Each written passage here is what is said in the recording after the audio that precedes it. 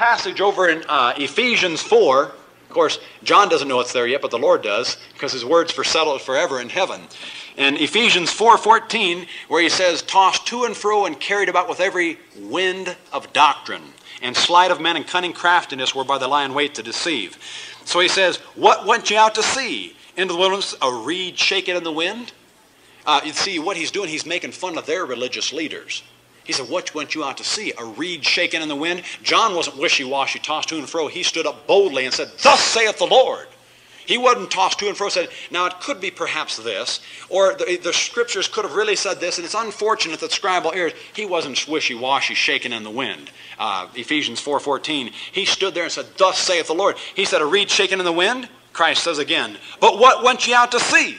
A man clothed in soft raiment? He's trying to see some kind of effeminate? You get these preachers up and on television, they got ruffles on their shirt and bow tie, or and what that guy, you ever seen that kook on TV? He's got a big globe on there, and he's got ruffles sticking out, and he's all wearing these soft clothing. He said, a man in soft raiment? Behold, they that wear soft clothing are in kings' houses. You see, the priests and Pharisees wore real nice material, real slick stuff. And he said he didn't wear that, he wore camel skin. He said, but what went ye out to see? A prophet, yea, I say unto you, and more than a prophet. Now, even though John is doubting here, Jesus Christ does not put him down in front of the enemies. He builds him up. See what he's doing? He doesn't put him down and tear John apart in front of the enemies. He says, what went ye out to? A prophet, yea, I say unto you, and more than a prophet. Verse 10, for this is he of whom it is written, behold, I send my messenger before thy face, which shall prepare thy way before thee. That's Malachi 3:1. Malachi 3:1. If you have it in your margin, you can circle it. You remember over there in Mark chapter 1, verse 2, it says, as it is written in the prophets. Remember that passage? And all the new Bibles change it to as it is written in Isaiah the prophet. And after it says Isaiah the prophet, it quotes Malachi, and then it hits Isaiah. And those Bibles are dead wrong. Those Bibles are wrong. And here's the passage quoted just from Malachi. Now look at verse 11. This is good. You need to show some people this today. Verily I say unto you, among them that are born of women, there hath not risen a greater than John the Baptist. There hath not risen a greater than John the Baptist. Turn to John chapter 10. This is a nugget, I'll tell you. I bet you could show this to somebody in 1 week if you kept your ears open and wasn't ashamed of Jesus Christ. And I'll tell you, this will flat knock somebody to pieces. John 10:41. John 10:41. Look at it. Now, what did Jesus Christ say John was great? He said, nobody's been greater than John. John 10:41, and many resorted unto him and said, John did no miracle. But all the things that John spake of this man were true, and many believed. They believed because he spake. John was a great man. He never did a miracle. Do you have to be great? Do you have to do miracles to be great? You see what I'm after? You see what I'm after? You don't have, people say today, if you don't have miracles in your church, you're not a good church. John was the greatest man ever lived. Jesus Christ said he did no miracle. John never spoke in tongues. Jesus Christ never spoke in tongues one time. Now you think about that. The Son of God never spoke in tongues. Isaiah didn't, Abraham didn't, Elijah didn't, Moses didn't. None of them spoke in tongues. None of them back there. John the Baptist didn't speak in tongues. John, among women there hath not risen a greater. And John did no miracle. He did no miracle. Now again, Matthew 11, verse 11, verily I say unto you, among them that are born of women, there hath not risen a greater than John the Baptist. Notwithstanding, he that is least in the kingdom of heaven is greater than he. And that means positionally or dispensationally. That's what that's referring to. And there hath not risen a greater than John the Baptist. Nobody's been pure or more holy than him. Now, we're greater than John the Baptist in our position. Now, what do I mean by that? He said, among them that are born of women. We've been born again. John was not circumcised by the Holy Spirit. He was not sealed by the Holy Spirit. He had no idea of many of these things that we're talking about. And so, John was born of women, but we're born again. Now, look down there at verse 12. Verse 12. And from the days of John the Baptist until now, the kingdom of heaven suffereth violence. And the violent take it. Circle the word, little pronoun it. Because it has to have an antecedent, and it refers back to the kingdom of heaven. He says, and from the days of John the Baptist until now, the kingdom of heaven suffereth violence. And the violent take it by force. The violent take it by force. Look at John 6:15. John 6:15. And that means, you know who had it right now? The Romans had it. They took it by force. Nebuchadnezzar had it earlier. And Medo-Persia and many different groups. John chapter 6, verse 15. John 6:15. When Jesus therefore perceived that they would come and take him by force to make him a king, he departed again into a mountain himself alone. He didn't want to be made a king by force. He wanted to come in God's timing. When they came to make him a king by force, and so it says here, now the kingdom of heaven suffereth violence, and the violent take it by force. Another thing in John, there might be something else there. I don't have this written down, but it might be good. I think it's chapter 18, John 18:36. Yes, that'll work. John 18:36. John 18:36, Jesus answered, my kingdom is not of this world. Why? Because the Jews rejected it. John 18:36, Jesus answered, my kingdom is not of this world. If my kingdom were of this world, then would my servants fight, that I should not be delivered to the Jews. But now, that's the key words, and all the new Bibles take out the words but now. Most of them do, I should say. But now is my kingdom not from hence. You see, he said, but now, because they rejected him. He said, if my kingdom was of this world, my servants would what? Fight. You know what, you're going to come back on white horses with Jesus Christ? You're going to come back with him to execute judgment upon all them of their ungodly deeds, which the ungodly have committed. Jude, verse 14 and 15. And so we will fight someday. Matthew chapter 11. Matthew 11. And look at verse 12 again. And from the days of John the Baptist until now, the kingdom of heaven suffereth violence, and the violent take it by force. For all the prophets and the law prophesied until John. And if you want another verse of comparison, write down Luke 16:16 by verse 13. Luke 16:16. Just a verse of comparison. Another thing. Notice in verse 14. And if ye will receive it, this is Elias which was for to come. Now we'll explain the Elias there in a moment. But notice he says in 14 again, and if ye will receive it, the kingdom of heaven, if you'll receive it, this is the Elias which was for to come. Now, here's a spiritual application you can make. The violent come and take it by force. It's a picture of people trying to bombard heaven with their good works. That's what it's a picture of. You don't storm heaven with good works. You receive it. You see the picture? And the violent take it by force. Verse 14, and if you will receive it, you don't take it by force. You have to receive it under God's conditions. And God's conditions is righteousness. But seek ye first the kingdom of God and his righteousness, and all these things shall be added unto you. So you don't take it by force. You don't bombard heaven with works. You receive it. And that's a spiritual application for this age. Now look at verse 14 again. And if you will receive it, what's that? The kingdom of heaven, the literal, visible, physical kingdom on this earth. Jesus Christ on the throne of David, ruling with a rod of iron in the millennium for 1,000 years after the tribulation. And again, if you will receive it, this is Elias which was for to come. He says, if you would have accepted the kingdom, John the Baptist would have been Elijah. But because you rejected the kingdom, Elias is yet still to come. And how do we know that? Matthew chapter 17, and we'll cover it again when we get to Matthew 17. If you want to write down a passage here to explain it, write down Matthew 17. And if you receive it, this is Elias which was for to come. But since you didn't, then Elias is yet to come in the future. Yet to come in the future. And we'll hit that more thoroughly when we get to Matthew 17. Verse 15. Notice, he that hath ears to hear, let him hear. After saying something like that John the Baptist would have been Elijah, the Lord that was the right time to say that. He that hath ears to hear, let him hear. You know why he said that? Stephen in Acts chapter 7, he said, you have uncircumcised ears. And Christ is saying, if you have ears, you need to hear. And their ears were uncircumcised. Verse 16, but whereunto shall I liken this generation? He's given an illustration. Like, what illustration can I give? It is like unto children sitting in the markets. You know what kind of markets? The stock market, the common market. It's like children sitting in the markets and calling unto their fellows. You know how children play and make believe different things? Well, it's like children sitting there and saying, we have piped unto you and you have not danced. Say, come on, would you dance? We danced when you did it a moment ago.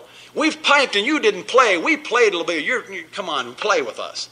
And he's making fun of them. To be honest with you, Jesus Christ is making fun. Whereunto shall I liken this generation? You say you're childish. You're childlike. He said, we have piped unto you, and you have not danced. We have mourned, and you have not lamented. So they were pretending they were having a mock funeral. And they're going, and you have not lamented. They were putting on a mock funeral. You go, you're not playing like we are. Come on, get serious and let's have fun.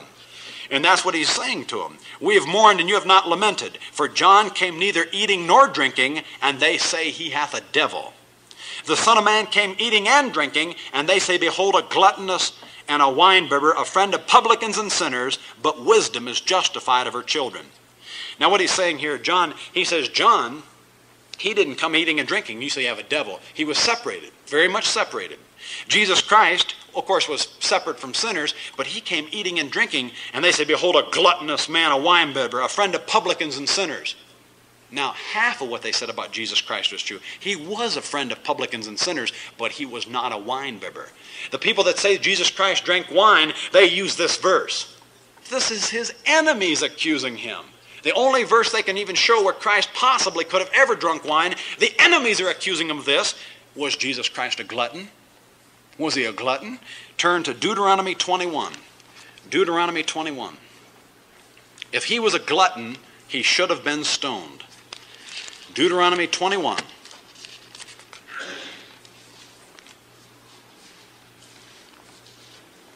Deuteronomy 21.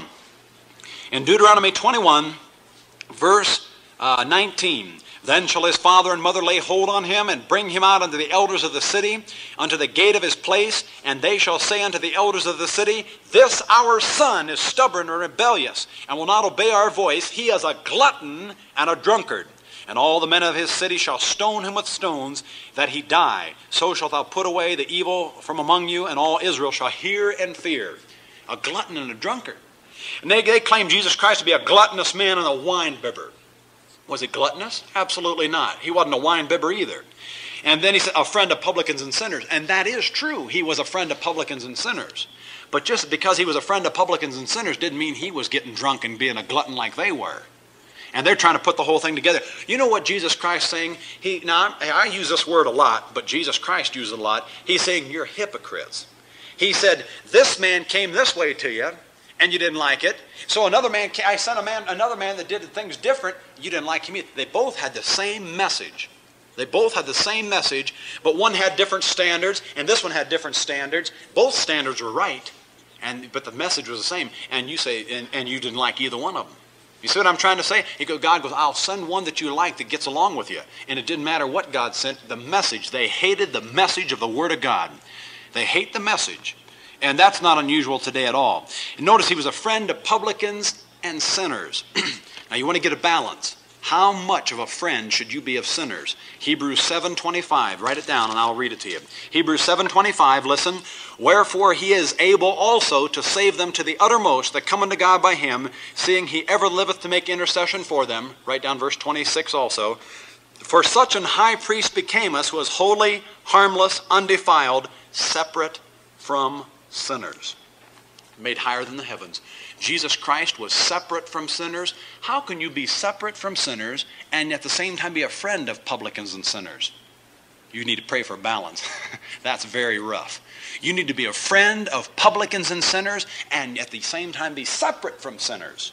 And Jesus Christ did both. He did both. Now, look back at Matthew 11, verse 18. For John came neither eating nor drinking, and they say he hath a devil.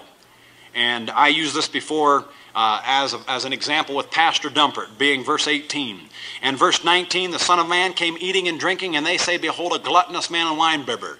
And I use that as referring to me. And he said, a friend of publicans and sinners. And then Jesus Christ yawns. He goes, but wisdom is justified of her children. He just kind of throws that on it. Wisdom is justified of her children. He said, you're a bunch of hypocrites. I send one guy to you and I send another guy to you. Both have different standards, the same message, and it didn't matter what the standards were. The message is the problem. And I didn't get that from any commentary. I guarantee it. Verse 20. Then began he to upbraid the cities wherein most of his mighty works were done, because they repented not. And here he goes. Woe unto thee, Chorazin! Woe unto thee, Bethsaida! For if... Now you want to circle the word if. I think I had you do it when I taught you on Calvinism before. For if the mighty works which were done in you had been done in Tyre and Sidon, underline the next four words, they would have repented. Long ago in sackcloth and ashes. You know what the Calvinists say? They say only the elect can repent.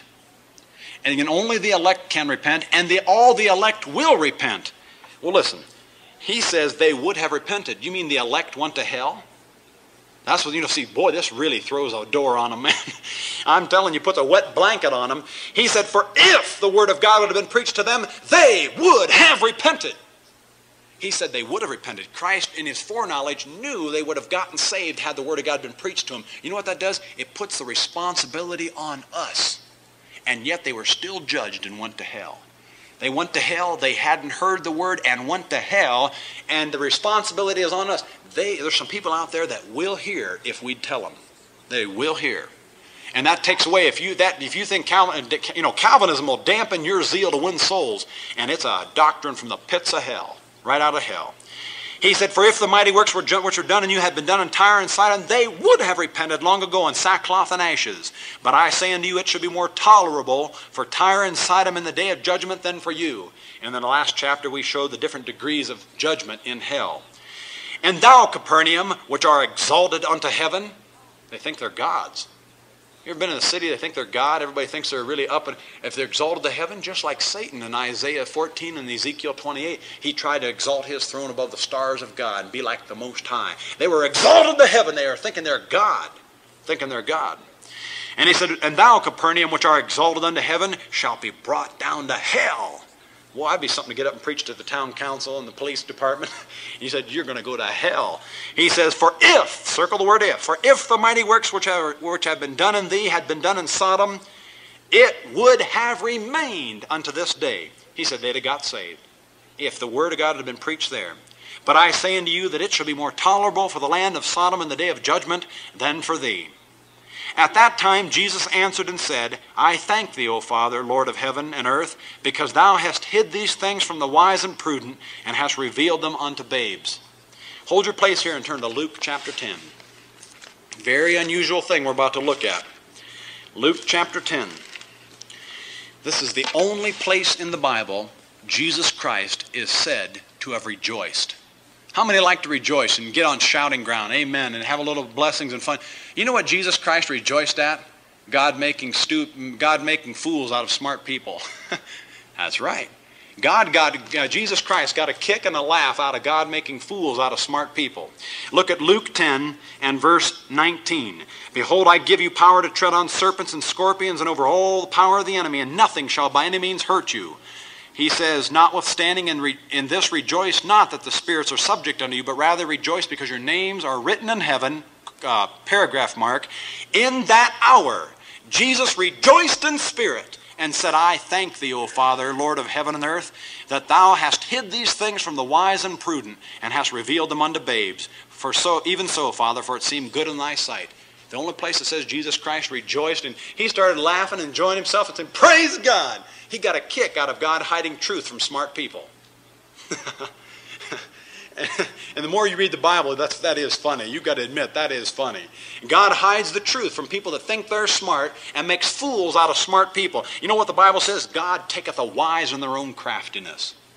And you read the thing about that. I wonder why no theology books talk about what Jesus Christ thought about smart people.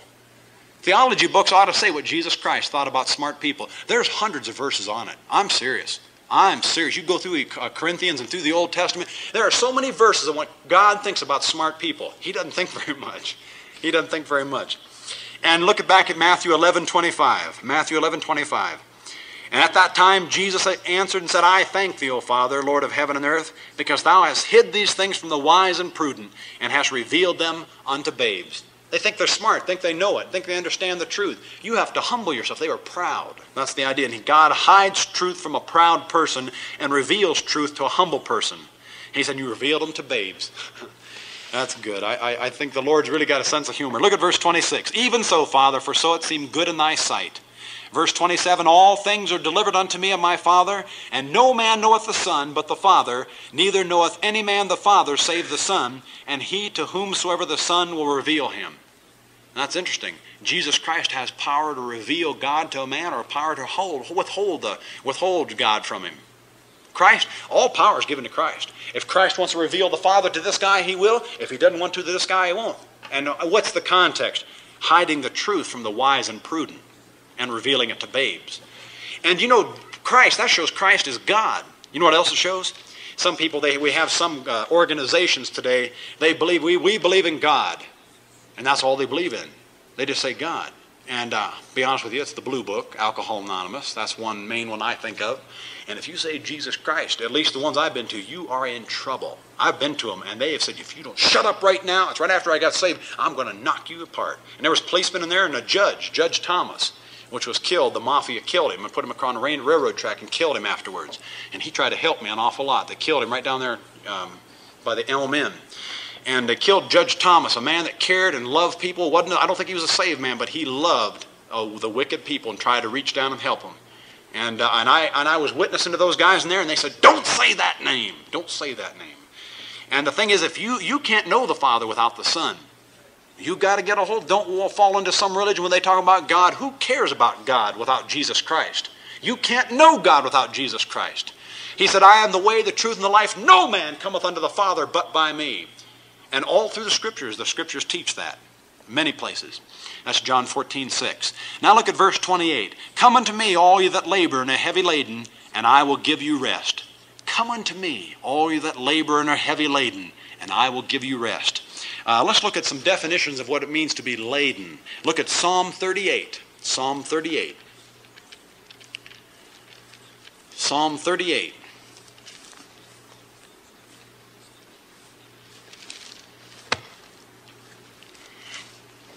Psalm 38, look at verse 4. Psalm 38, verse 4. For mine iniquities are gone over my head. As a heavy burden, they are too heavy for me. And that's talking about he had a burden. Come unto me, all ye that labor and are heavy laden, and I will give you rest. Talking about burdens and having a burden, being laden. For mine iniquities are gone over my head. As a heavy burden, they are too heavy for me. See, you know what he says? Come unto me, all that labor and are heavy laden. It's burdened with sin. The load and weight of sin is so heavy, pressing down upon you. Look again at Isaiah chapter 1. Isaiah 1. Isaiah 1.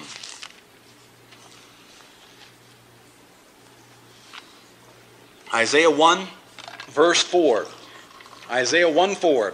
He says, Ah, sinful nation, a people laden with iniquity, a seed of evildoers, children that are corrupters. They have forsaken the Lord. They have provoked the Holy One of Israel to anger. They are gone away backward. Verse 4 again, Ah, sinful nation, a people laden with iniquity. Laden with iniquity. Now, get also Isaiah 48 if you're still there. Isaiah 48, and we'll just hold that for a moment. Isaiah 48. Now, come back to Matthew 11, verse 28.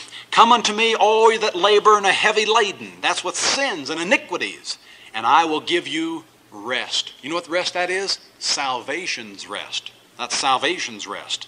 Because another rest in a little bit is not salvation's rest. It's the believer's rest. Verse 29. Take my yoke upon you, and learn of me, for I am meek and lowly in heart, and ye shall find rest unto your souls. There's a picture of the believer's rest, not salvation's rest.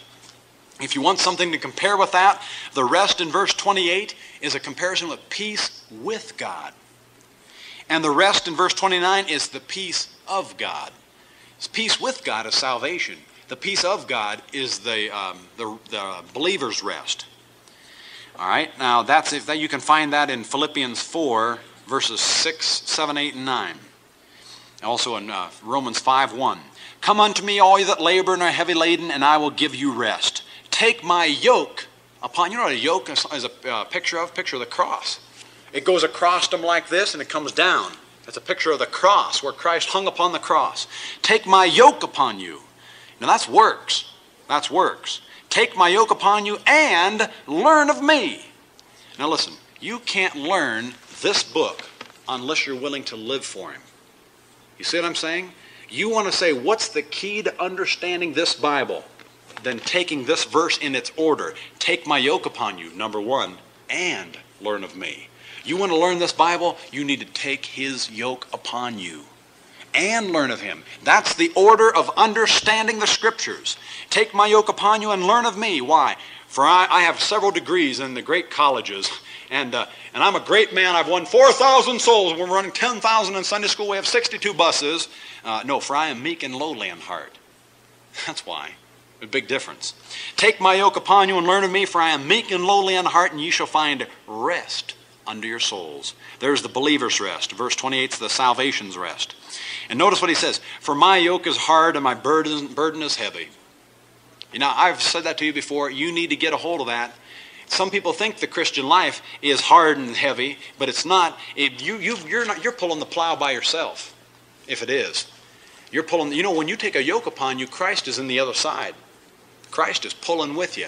And you might be pulling by yourself. It gets pretty tough when you leave Jesus Christ out of your life and don't get in the Bible that day or praying that day, and you're pulling the yoke all by yourself. And the furrow gets pretty deep and hits a rock, and boy, it gets really rough.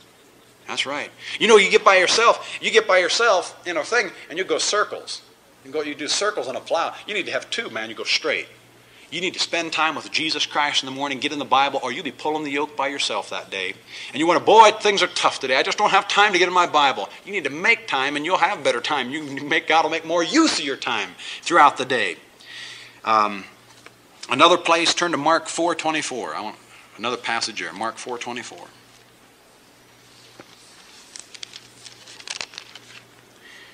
He says in Mark 4:24, Mark 4:24, and he said unto them, take heed what ye hear. With what measure ye mete, it shall be measured to you again, and with what ye hear shall more be given. Whatever you hear, God, more will be given to you. If you hear it and do something with it, God will give more to you. Another place, let me show you this one, Hebrews 5:14. We've discussed this before, but if you want the key to understanding this book, here it is. Again, Hebrews chapter 5. Of course, believing it. But if you say, well, preacher, I believe it, I still don't understand it. Here it is. Hebrews 5, verse 12. For when for the time ye ought to be teachers, ye have need that one teach you again, which be the first principles of the oracles of God, and are become such as have need of milk, and not of strong meat. For everyone that useth milk is unskillful in the word of righteousness, for he is a babe. But strong meat belongeth to them that are of full age, even those who by reason of, keyword, use. And you have it circled from probably in the past. Even those who by reason of use have their senses exercised to discern good and evil.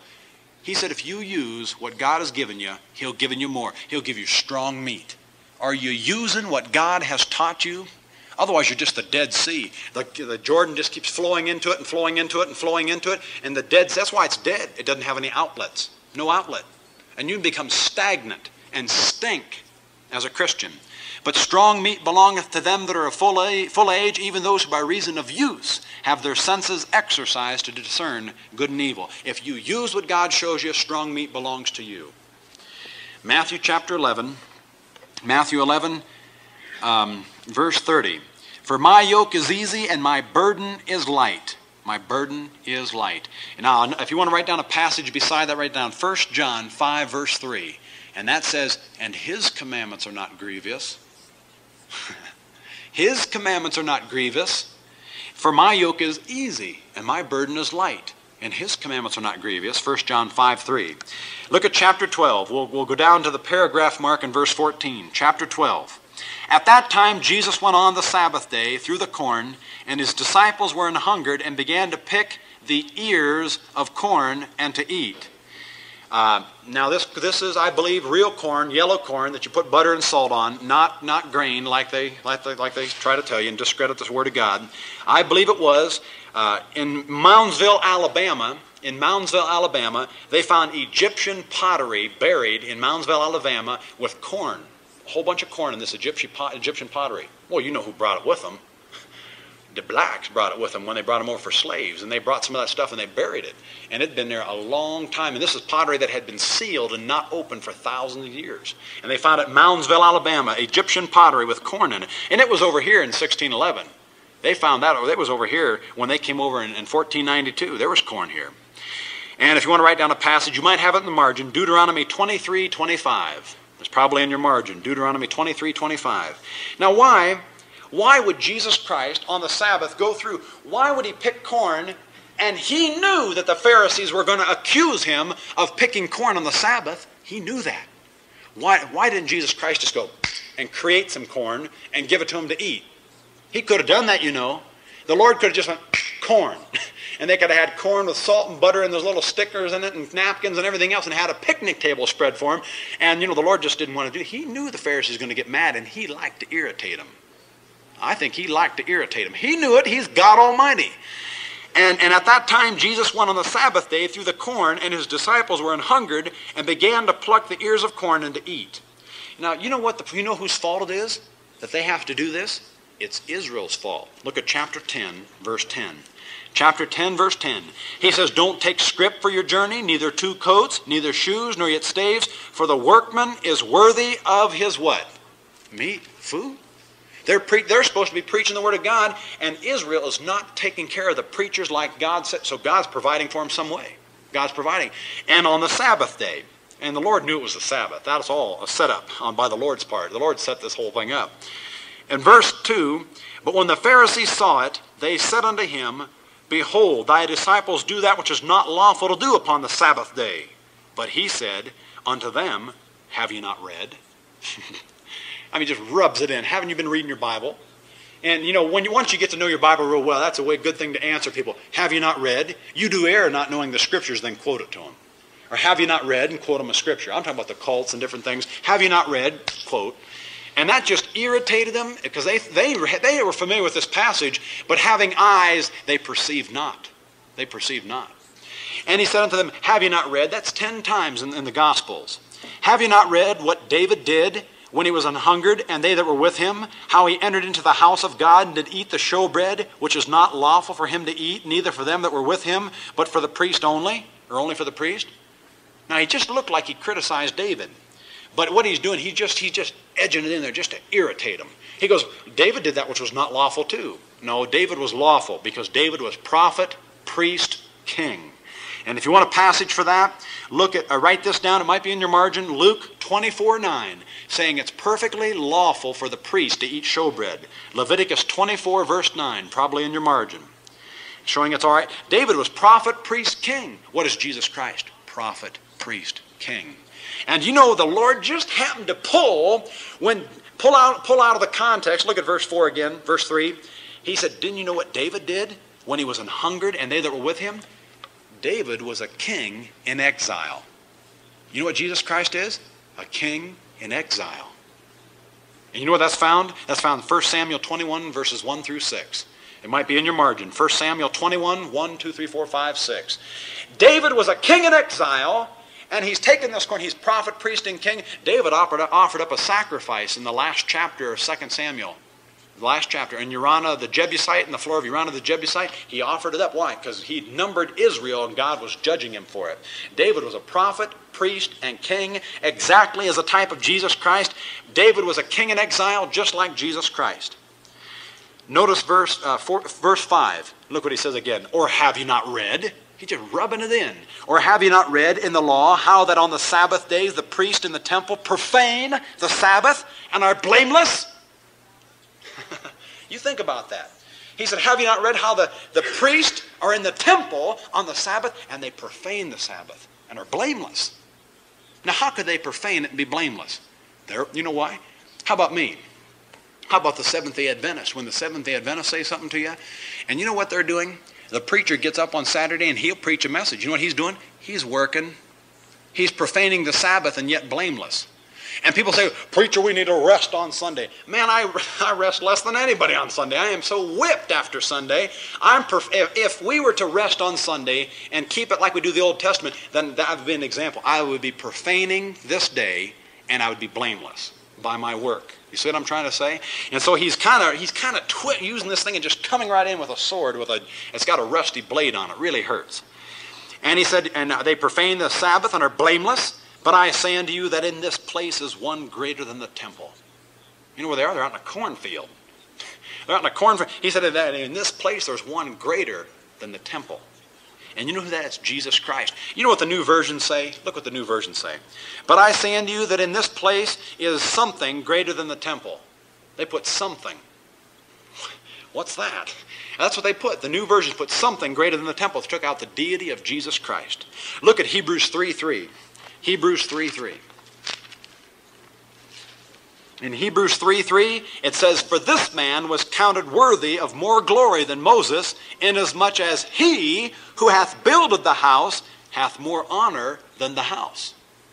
Whoever's builded the house hath more honor than the house. This world, in a sense, is called a house. Jesus Christ built the house. The temple's his. He built everything. He made everything. And so he says, "But I say unto you that in this place is one greater than the temple." You know what that shows? He said, I can break the Sabbath anytime I want. Although Christ was not doing it, according to the law. But he said, I can break it anytime. You know what? It's a ceremonial law. It isn't a moral law. I mean, it isn't something like they're saying, you committed adultery. That's a moral law. Something Christ would have upheld. This is a ceremonial law. And the Lord made the law of gravity, but he can defile it any time he wants. He can just go right up to heaven.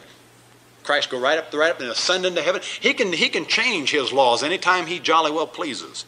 And the reason he can change this one is because it's ceremonial, not moral. Verse 7 of Matthew 12. "But if ye had known what this meaneth," he's rubbing in this, he goes, you don't know what the scriptures mean. You need to go back to school. "But if you had known what this meaneth, I will have mercy and not sacrifice, you would have not condemned the guiltless." You wouldn't have condemned my buddies, all my apostles and disciples. You wouldn't have condemned them. He says, either you're going around sacrificing, judging everybody and not having mercy. That's Hosea 6:6. Verse 8, "For the Son of Man is Lord even of the Sabbath day." He's saying, I instituted the Sabbath. And they're looking at him saying, you saying you're God? That's absolutely right. I'm God. Notice what he said. "For the Son of Man," notice it says, man is Lord. Man is Lord. Now that doesn't mean all man, that doesn't mean mankind, but that's just showing the humanity and the deity of Jesus Christ at the same time. "For the Son of Man is Lord even of the Sabbath day. And when he was departed thence, he went into their synagogue. And behold, there was a man which had his hand withered, and they asked him, saying, Is it lawful to heal on the Sabbath days? That they might accuse him. They didn't care about an answer. They were just trying to accuse him. And when he said unto them, What man shall there be among you that shall have one sheep, and if it fall into the pit on the Sabbath day, will he not lay hold on it and lift it out? Is there an answer? No, no answer. They didn't say a word. How much then is a man better than a sheep? Did they answer? No answer. Wherefore is it lawful to do well? No, he said, wherefore it is lawful to do well on the Sabbath days. He answers them. He said, yes, absolutely is well to do right. Now notice, every time they asked Jesus Christ, this would be a great message, and I'm going to preach one of these days. I've never preached it. I've kind of hit on it back in South Dakota. Every time somebody asks Jesus Christ a question, he answers it. Every time he asks them a question, they don't answer it. It's a picture of the man. He said, how'd you get in here without a wedding garment? And he was speechless. Every time he asked a question, and he says they durst not ask him any more questions. Every time they ask him, he answers. And if you go through and find all those in Matthew, Mark, Luke, and John, that's a picture of the great white throne judgment. They ask him, but Lord, what about this? And they throw all kind of things in his face. He answers. And he asks them a question. And they just their head keeps hanging lower and lower. And he says, depart from me, you cursed, in everlasting fire. Beautiful picture. Shouldn't say beautiful. A good message for the great white throne judgment is what I should say. And so he answers their questions. He said, which of you, if you had a sheep that fell into a pit on the Sabbath, they will not lay hold of it. Man, they'd get cranes and all kind of men to come down there and ropes and hoist, and they'd hire a whole army to come down and get that sheep out of there. You know why? The love of money is the root of all evil. That's why. And they're saying that a sheep is more important than a child of Abraham that had a withered arm. They're putting more emphasis on the love of money as the root of all evil than a man that has a withered arm. They care more about a sheep that fell into a pit than a guy who has a withered arm. Now watch it again. They care more about pigs than a demon-possessed man. You remember when the maniac of Gadara was healed, and he took the demons and put them into the swine, and the swine ran violently down a steep cliff and were choked in the deep? Remember that? And they went in the city and told the people, and they desired that he'd depart out of their country. Remember that? They were more concerned about a profit and money-making than about a demon-possessed man being healed. We've got to watch that we don't be like that. And he says in verse 12, how much then is a man better than a sheep?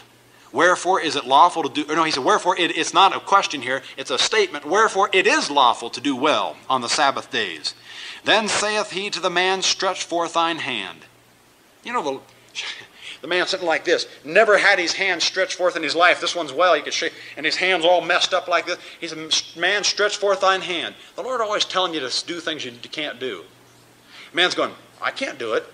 You know, if he goes, it's impossible. I've been like this all my life. The Lord says, try it. Well, man, it's not even worth trying. I can't. I've tried all my life. He goes, I'm not going to try it. What if the man wouldn't have tried? You see? The Lord's always telling you to do something that you've never done before. And you say, well, I can't do that. Try it. The Word of God told you to do it. God will enable you to do it. God won't tell you anything that He won't help you to do. And the man went, and it came out just like that. He's going, can you imagine that man's excitement? Listen, if the Lord will tell you to do something you've never done before, try it. What if this man wouldn't have put forth his hand? And he stretched it forth, and it was restored whole, like as the other. Just like Moses in Exodus chapter 3. He said, put thine hand on thy bosom, take it out, and it was leprous. He said, put it back in again, and pulled it out, and it was clean, just like flesh, just like the other hand. Just like Moses did in Exodus chapter 3. Signs to Israel. Verse 14, Matthew 12:14. Then the Pharisees went out and held counsel against him, how they might destroy him. Notice, they just saw a miracle. He just proved who he was by a miracle, showing the messianic signs, and they went out and held a council how they might destroy him. But when Jesus knew it, wouldn't it be rough working with somebody that knew everything you thought? When Jesus knew it, he withdrew himself. Now, there's such a thing as when trouble comes, you use common sense. Sometimes you stand up to it, and you take it, and sometimes that you withdraw yourself and hide. Sometimes where running is the right thing to do. And it didn't say he ran, but that's a good way to explain it. There's a time to run, there's a time to stand. And it says, when Jesus knew it, he withdrew himself from thence, and great multitudes followed him, and he healed them all. No misfires, no duds. He healed them all, every single one. He didn't say release your faith, hold on to your faith, express your faith, have faith. He healed them all. Verse 16, and he charged them that they should not make him known. He said, don't tell anybody. Why? That it might be fulfilled which was spoken by Isaiah the prophet. And of course, that's Isaiah. It's the New Testament way to say it. That it might be fulfilled which was spoken by Isaiah the prophet, saying, quote, and the quote here, verse 18, 19, 20, and 21, that quote is from Isaiah 42, verses 1 through 4. If you have that in the margin, maybe you want to circle it or mark it. That's Isaiah 42, verses 1 through 4. He says in verse 17, that it might be fulfilled which was spoken by Isaiah the prophet, saying, behold my servant whom I have chosen, my beloved in whom my soul is well pleased. He said, I'm well pleased. When did God say he was well pleased with his son? Remember when he was baptized, there was a voice came from heaven, this is my son whom I'm well pleased. And so whom my soul is well pleased. Over in Isaiah, for well pleased, it says delighted. Just another way to understand what well pleased means. God was delighted in his son. I will put my spirit upon him, and he shall show judgment to the Gentiles. That's the key word in this passage. You want to circle that word, not just underline it. Circle Gentiles, or mark it in red or something. And now he keeps quoting verse 19. He shall not strive nor cry, neither shall any man hear his voice in the streets. A bruised reed shall he not break, and a smoking flax shall he not quench, till, important word, there's a time period, till he send forth judgment unto victory, and in his name shall the Gentiles, there it is, circle it again, Gentiles trust. Now why did Christ in verse 16 say don't tell anybody? Because if they would have made him king, and he could not have come, and the church age would not have been here. He didn't want that the Jews to be telling everybody, because he was thinking about you, me. That's why in his name shall the Gentiles trust. So he wanted to go to the cross and the church age and different things like this coming up.